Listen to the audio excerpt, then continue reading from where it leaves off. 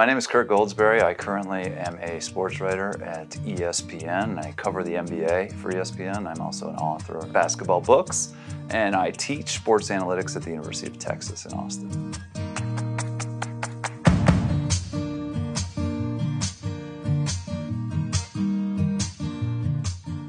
Geography shaped my career in a big-time way. First of all, I was sort of struggling at Penn State to find my direction, and I took a couple classes by Cindy Brewer, and that really shaped my vision for my career because I fell in love with cartography and GIS. Those are two things I still use every day now to map basketball data and communicate basketball findings to NBA teams and to an ESPN audience. I fell in love with cartography and I started applying it to sports data in the 2010s, and that really propelled me to become a front office executive with the San Antonio Spurs, the lead analyst for the 2016 gold medal Team USA basketball team, and now at ESPN as a lead analyst for their NBA coverage. One of the things I like to think about geography is the science of where.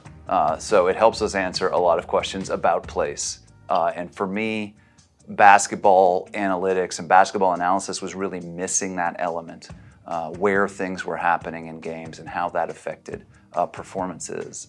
And so I was really able to take some of the fundamental concepts from my GIS classes here at Penn State and my cartography lessons here at Penn State and apply them to emerging spatial data sets in pro basketball and help basketball people really understand more about the performers they love to watch. In 2012, I presented my first basketball paper at MIT, and it was a way to use thematic cartography to visualize the spatial shooting tendencies of NBA players and identify what they were good at, where they were active, where they weren't active, and help the league and players really understand for the first time the interactions between hyper-specific spatial locations on the basketball court and performances.